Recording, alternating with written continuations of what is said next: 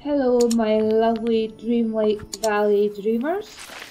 Today this is how to upgrade your watering can and get the Merlin's hat. Make sure you unlock the forest heights, and when you get a gem of Merlin you keep that. Then you plant the gem, water it and then harvest it and make the royal watering can upgraded. Then we go talk to Merlin. Oh, hello. Give the items to Merlin. He will upgrade your watering can. I tip my hat to you. Then the Though final I prefer step not to take it off. is to remove the mushroom in the glade of trust.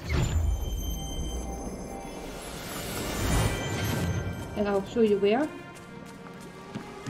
You just keep turning right, and you'll see the big mushroom on the path,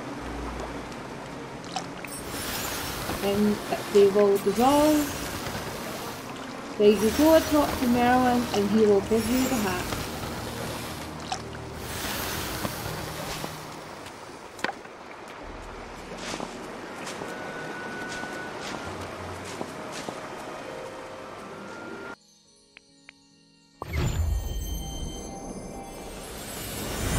There you are. Well, hello. And there we have it. Merlin's hat. Oh, magnificent. New clothing unlocked. There we go.